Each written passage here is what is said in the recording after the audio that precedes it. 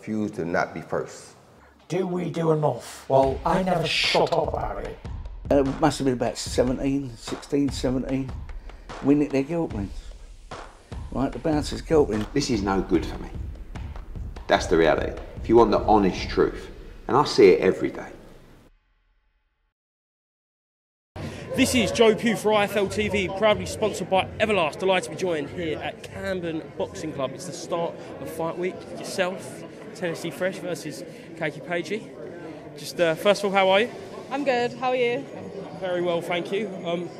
First of all, I must say, for someone who hasn't been boxing for that long, you're looking quite sharp on the pads. So you've clearly been putting on in the work. Yeah, I've been working very hard. I spoke to Paige, and she's kind of said about everything with the podcast that we knew what happened anyway, but from your perspective, just how personal is it? It's personal, but to be honest, now to me it's just a game that I need to win, really. Like, I'm not going to take all my personal feelings into the ring with me, because that would just be stupid. I'm just going to treat it like how I've been treating the last 8 weeks, box my best, and that's it. I don't know if you might have been in the ring, but Kimchi and Belzy really went for each other earlier. Really? Yeah, proper. But could we see the same with you throughout the week? No, I'm not going to start anything with her. If she comes to me, like, don't actually stay away from me, you weirdo. But no, I'm not going to come to her. After the fight, do you think it'll be the beef settled? Probably not, because I think she clearly is very personal more to her. I think she'll be very upset, like, when I win. From your perspective, then, at that podcast, what did happen and what happened after we were the tweet? Her girlfriend was staring at me the whole time, giving me like the eyes, and then I just spoke about it, and the girlfriend didn't even say anything, but Paigey decided that she needed to come to the defence.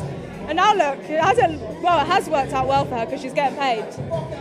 You see, fiance, I think now was here today. Did you see her? Did she look at you? Not in that way, but I don't know. I wasn't even looking.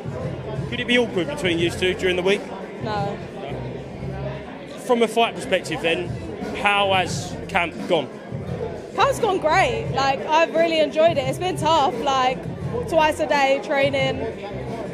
Some days I'm like, I don't even know if this is for me, but no, I've really enjoyed it. It feels good now. It's like, it actually is all paying off for something. I think I heard you say in an interview with Misfits that you've done track running before. Yeah. So, from a training standpoint, was it easier to make that adjustment from track to boxing? No, it was 10 times harder. Oh, really? 10 times harder. Like, it was the hardest thing I've ever done in my life, this 8 weeks. Do you think it'll be a thing you continue? Yeah, for sure. Have you spoke to Mam Saylor, and we know it's thriving, the female division now. I just see you speaking to Elle Brooke, who's kind of at the forefront of that. Yeah. But you want to put your name in there past Saturday night? Yeah, 100%. I want my name to be a name, like, to remember in terms of female influencer boxing. Last one then, it's obviously the Wednesday. Can I get a prediction from you?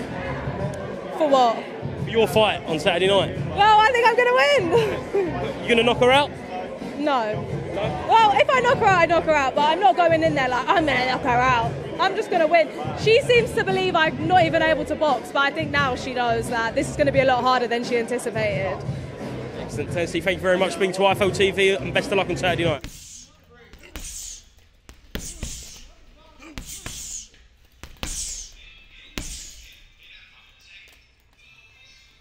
Because I refuse to not be first.